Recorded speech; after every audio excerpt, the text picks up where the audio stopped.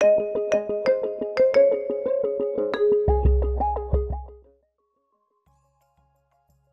is the radiation risk of living in a city compared to an exam?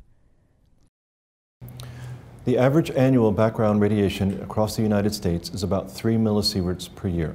That radiation comes from natural sources such as radon, which is in the soil and in building materials, as well as radiation from outside, such as the sun or cosmic radiation or extraterrestrial.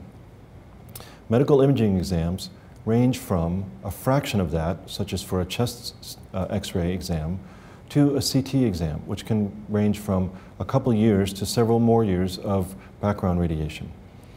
Radiation workers, such as the radiologist who's going to read your exam or the technologist who's going to perform your exam, are allowed up to 50 millisieverts per year, compared to the 3 millisieverts of annual background radiation. That said, when you have an exam and you're referred for an exam, it's okay to ask your physician, is this exam necessary? And if so, what radiation reduction technologies are going to be used for my exam?